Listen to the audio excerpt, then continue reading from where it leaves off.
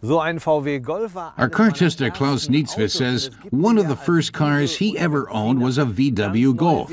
It's long been available with a diesel or gasoline engine. Now we're going to see how the new electrically powered version performs. When starting up, turn the key all the way forward. Make sure the parking lever is in P and the pointer is on blue. Then put it in gear and off you go. The Golf is Volkswagen's best-selling model. Now it comes in an all-electric version, which means Golfs can be had with every kind of engine. Other manufacturers develop the e-cars as separate models and produce them in separate factories. Volkswagen's e-Golf looks like conventional Golfs and is produced in Wolfsburg, Germany, in the same factory as they are. Our car tester says that when you get in, you don't notice much difference from a regular Golf, except for the energy recovery gauge. But when you pull into the service station, at the latest, it's clear this isn't a conventional Golf. The e-Golf can fully recharge by being plugged into any standard power outlet for 13 hours. At commercial charging pillars, an 80% charge takes just 30 minutes. But there are still too few public charging stations. Our tester says the doubters will be disappointed to hear that the e-Golf goes from 0 to 60 kilometers an hour in just 4 seconds. That's plenty of speed for city driving, and the motor produces maximum torque from the first time it turns over through to the highest revs. The e-Golf is supposed to travel 190 kilometers on a full charge, if you drive with an eye to conserving energy. If you don't, the battery can be empty in half that distance. The driver controls the relationship between power and energy consumption with his driving style and the 4 energy regeneration levels.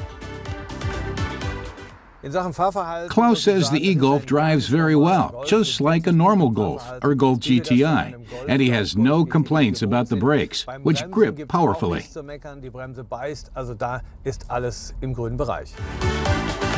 The CO2 emissions level can't be beat. The car emits 0 CO2. We asked passers-by in Berlin what they thought about the exhibited e-Golf. This woman thinks the e-Golf is great for the environment, but a 100-kilometer range is too short for her. She drives long distances. This man agrees that 180 kilometers is a bit short, but if the e-Golf doubled its range and halved its price, he'd be interested.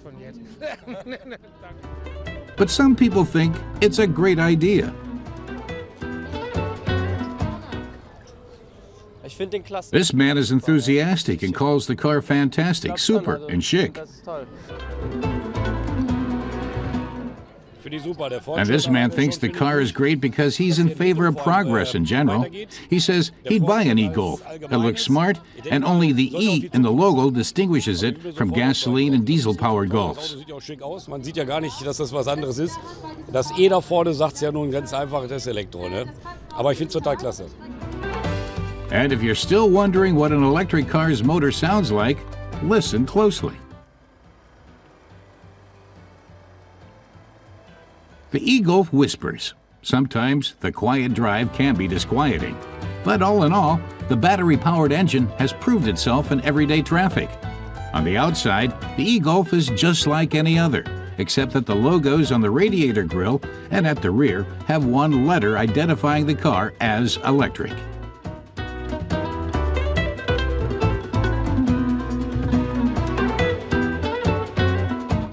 Like other electric cars, the e-Golf does without an exhaust pipe.